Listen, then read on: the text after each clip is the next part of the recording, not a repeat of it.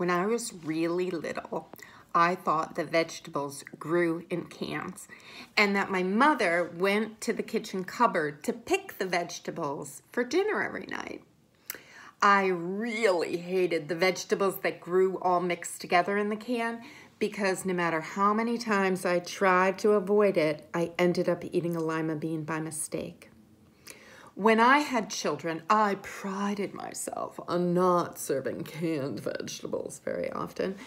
But then I had to stop working and I had to go to the food pantry and I was deeply ashamed. I felt like I was a food pantry giver. I was not a food pantry taker, but I needed it. So we had canned vegetables.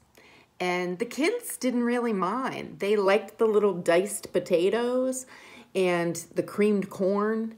And they loved on Food Pantry Day when they would come home and open the cupboards to discover weird stuff like random birthday cakes when it was nobody's birthday. I do not have to go to the food pantry anymore, thankfully. But I am so grateful that it was there for me and for my children.